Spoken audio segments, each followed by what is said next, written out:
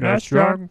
Hello and welcome again to the Super Famicom RPG series. If you missed part 1, I covered Bahamut Lagoon, Treasure Hunter G, Seiken Densetsu 3, Tales of Fantasia, Star Ocean, Final Fantasy V, and Terranigma. Click here to see it.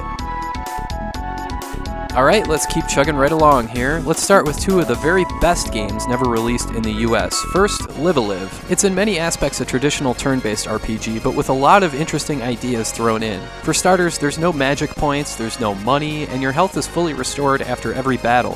What makes this game great, though, is that it's broken up into 7 different storylines. You can start with any of them and play through the game in any order that you want. Each storyline has a different theme and a different variation on gameplay. Once you finish them all, there are 2 more chapters that bring everything together. In one storyline, you're in feudal Japan, trying to prevent a shady character from sending everything into anarchy. The gameplay in that scenario is predicated on stealth. You can either fight everyone, fight some, or avoid everyone altogether. In another scenario, you're a caveman, and there's no dialogue at all, and the gameplay involves kind of an alchemy system, sort of like Secret of Evermore. In another scenario, you're a gunman in the Wild West. In another, you're a wrestler. In another, you're a robot where there isn't even any fighting. They really went all out making this game as different as possible, and the way everything comes together at the end is inventive storytelling, and it works so well. I wish more games had the balls to be this creative. If you've played stuff like Earthbound and Chrono Trigger and are looking for more, you have found it with Live-A-Live. Treasure of the Rudras, or Rudra no Hihou, is a fascinating game. Bear with me because this one's going to take a while to go over. On the surface, it definitely comes across as just another Final Fantasy clone, and yeah, it's got the typical JRPG appearance, with an overworld map, dungeons, towns, turn-based battles, and all that. But the game has 2 major things going for it. Number 1 is the magic system. You actually create your own spells called mantras, by combining parts of words together. You have 8 elements to choose from, the usual stuff like fire, wind, water, but you create your own mantras with how you combine the words those elements make up by adding a prefix and suffix to each elemental word. Now, there's over 400 separate spells in this game, so this means there are a bazillion potential combinations to create mantras. It's a little bit like the alchemy system like you'd see in Secret of Evermore, but with way more possibilities. Here's an example of how it works, courtesy of this GameFAQs walkthrough. The mantra is called Yu Lef Na. You learn as you play that Lef is a recovery spell, Yu is the prefix that strengthens the spell, but as a result makes it cost more MP. Na is the suffix that targets all allies, but that also increases the MP cost. So like that, you just built a recovery spell that heals everyone in your party. That's just the very tip of the iceberg. If you're interested in learning more about how this system works, check out the link in the description to the GameFAQs walkthrough, written by Destiny Decider. Thanks, dude. The second reason this game stands out is the story, which is divided into 4 sections. 3 are laid out for you to choose in any order. Defeat all 3 and the 4th part is unlocked. Each section has its own protagonist, a soldier, a priestess, and an archaeologist. The actions and decisions you make can potentially affect the other scenarios later on. The gist of the story is that every 4,000 years, the human race is hit with a reset button by a deity named Rudra. The game takes place about 15 days before this happens, and time independently has its own day and night cycle, so time's a-wasting. Things get pretty dark as you might expect, and the characters evolve as the story does. Treasure of the Rudras is an absolutely outstanding game in every respect. I really can't think of anything this game does poorly or even half-assed. It is a tremendous experience. The English fan translation makes it a little tricky to understand the magic system at first, but the game is still obviously very much playable. Go check this one out.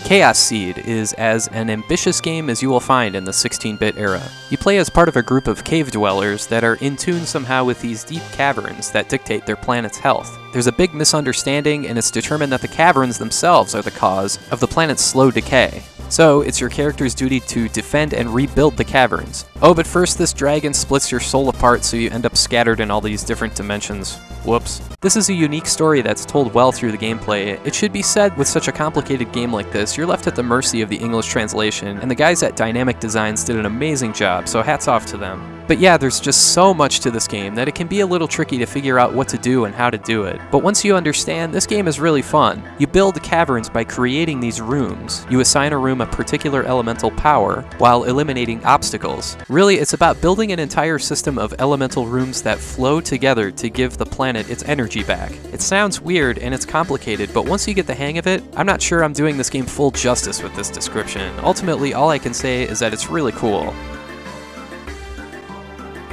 Mystic Arc is a more traditional console-style strategy role-playing game. I'm not entirely sure if it's an official sequel to 7th Saga, but it's very similar to that, as well as Brainlord, another Enix game. The overworld map has your usual random encounters, but there's a proximity map, so you can do your best to avoid them if you'd like. The battle screen really looks great. Honestly, it's probably my favorite part of this game. It reminds me of the Breath of Fire series. All the enemies, attacks, and spells look really sharp. The battle system itself, though, is as standard as it gets. If you're looking for something different or a unique twist, you won't find it here, but if you're looking to scratch that JRPG itch with something basic, Mystic Arc can provide that no problem. The story is again very standard. Are you sensing a theme here? Something is collecting souls from various worlds as part of this interdimensional portal, only you manage to escape. This goddess tells you what you gotta do to save everyone. The different worlds are all very diverse, but as a whole the game is just kinda dull, and a lot of worlds just involve fetch quests that take forever. I guess after playing Live a Live and Treasure of the Rudras and Chaos Seed, this game falls kind of flat by comparison. All I can say is that if you liked 7th Saga, you'd like Mystic Arc. It's not a bad game at all, it's just that you can find much better. And with that, we get even simpler with Alcahest. This game does not mess around. It knows exactly what it is, a straight-ahead, completely linear, top-down action RPG using all sorts of weapons, with 8 stages, 8 bosses, and lots of upgrades as you progress. You get some friends to help you too, but you can't control them directly. You do at least have the ability to trigger a special attack from them occasionally. Honestly, the story barely even matters, it's just kind of there. Not that different from a game like King of Dragons or Knights of the Round. So yeah, if you're looking for a good old-fashioned simple Zelda-style gameplay, then Alcahest is for you. The thing is, there's no battery save, just a password system. And really, there's not that much more to say about it. If you like this kind of action, it's there in spades. Bear in mind, there's not much in the way of puzzles at all, but Alcahest is still a fun experience in its own way. Ganpuru Gunman's Proof is also an action RPG, but with a little more meat on its bones. Thematically, it's a departure from the rest of the games on this list, with kind of a sci-fi Wild West theme. In fact, this game is really funny, and had me laughing out loud more than once. The game takes place in 1880, where 2 spaceships thought to be meteors crash into Earth, one containing the valiant space sheriff Zero, the other containing the evil criminal Demi, who has the strange ability to turn other creatures into aliens, or something. I'm not sure exactly. And of course, they all start attacking townsfolk. Our nameless hero, meanwhile, volunteers to have his body possessed by the space sheriff Zero for some reason, to try and hunt down the evil villain through mazes and dungeons. As for the gameplay, again, it's very much like a Zelda clone, but with more emphasis on the action than puzzle solving. It is kind of fun to play this style of game with a projectile weapon, kind of like Smash TV or Zombies Ate My Neighbors or True Lies. You also get shotguns, machine guns, and eventually a flamethrower, all with unlimited ammo, so that's awesome. The game is very forgiving as well, respawning you with full life right where you die. There's not a lot of depth in Gunman's Proof. What you see is what you get, but that's not necessarily a bad thing. Lastly, there's Ys 4, Mask of the Sun, not to be confused with Ys 4, The Dawn of Ys, for the PC engine. Those games tell the same story, but are pretty different games. Ys 4, of course, brings back Adolf from the previous games, as he finds a message in a bottle from the distant land of Celceta, and sets off on a quest to answer the distress call. Sounds simple, but things get more complex as they go along, and the way the story is told is very well done. I wouldn't say you have to play the first 3 games in the series to understand the story, but if you're familiar with them, then the story of this game is way more rewarding. As for the gameplay, if you remember Ys 3, that had a side-scrolling combat approach similar to Zelda 2 for NES. Ys 4, however, harkens back to the first 2 games of the series with top-down combat, and the game really works well in that regard. It is kind of odd though because there is no attack button. You just have to run into enemies with some strategic timing. You just have to hit them kind of off-center, if that makes sense, otherwise you take damage as well as the enemy. And you have to stay moving at all times or you'll be killed before you know it. This is definitely a welcome approach to this style of game, and I like it a lot. It has kind of a shmup feel to it, if that makes sense, because there's a much larger emphasis on quickness and reflexes. It's definitely unlike any other game on this list.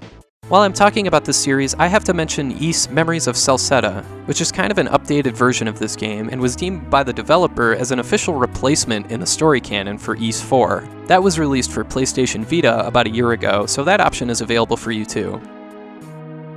And I also have to mention another game in the series on the Super Famicom, Ys 5, Lost Kefin Kingdom of Sand, where Adol is off to investigate a desert city that vanished. The gameplay isn't the same as Ys 4, however, as now it's a traditional sword and shield fighting, which is kind of a bummer, but there's a magic system as well that allows you to mix and combine elements to create new spells that you can equip, so that's pretty cool. Also, in an interesting twist, this game was released twice on the Super Famicom. The quote-unquote normal version, and an expert version where the difficulty is presumably jacked up. Either way, I'd recommend Ys 4 over either version of Ys 5.